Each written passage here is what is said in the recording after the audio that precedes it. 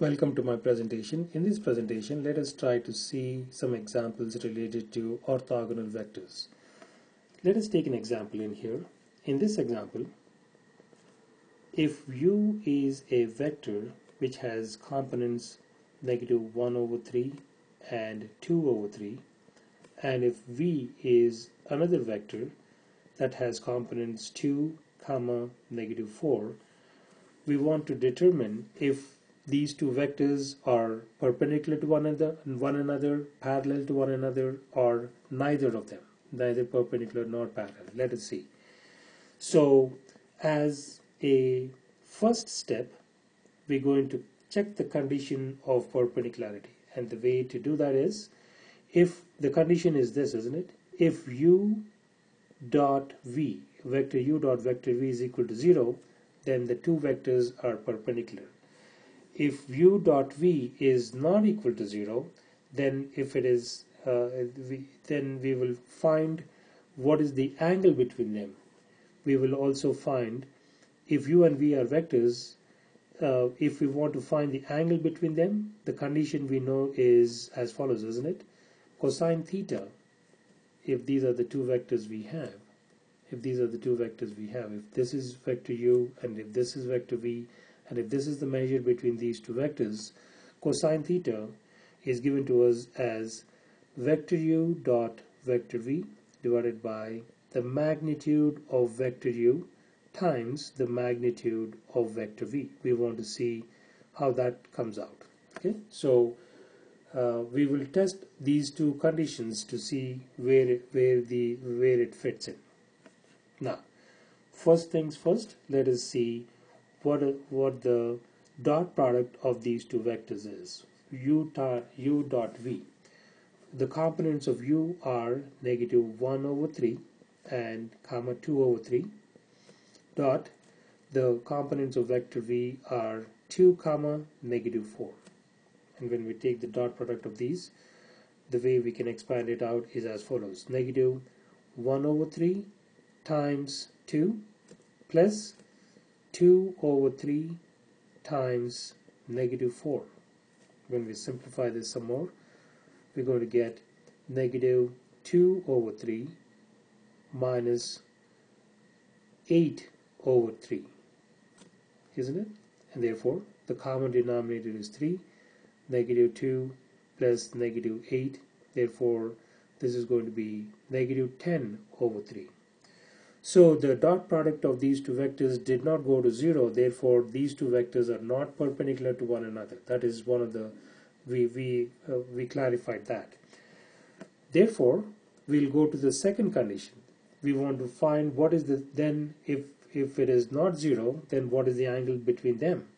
So we know this, cosine theta, we know this formula. Cosine theta is equal to the product of the dot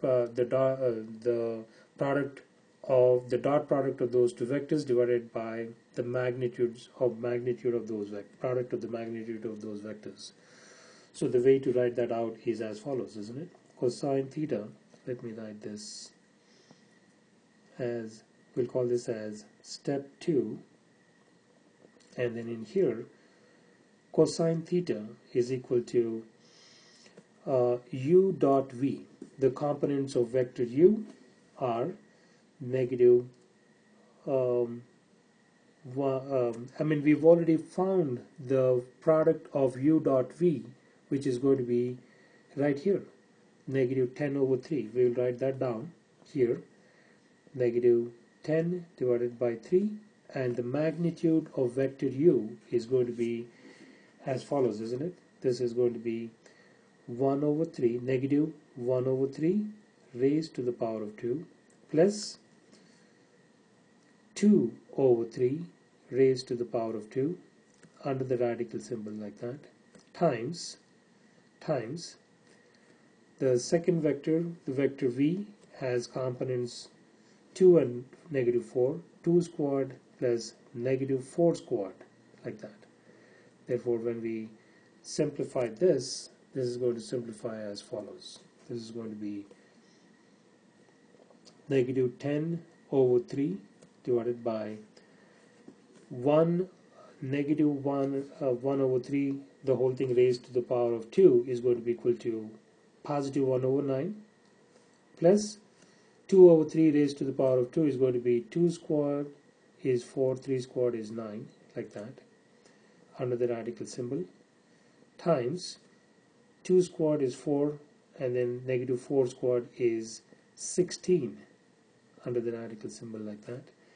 When we simplify this, this is going to be negative 10 over 3 divided by square root of, the common denominator here is 9, 1 plus 4 divided by 9, 1 plus 4 divided by 9, and then here we have square root of 20.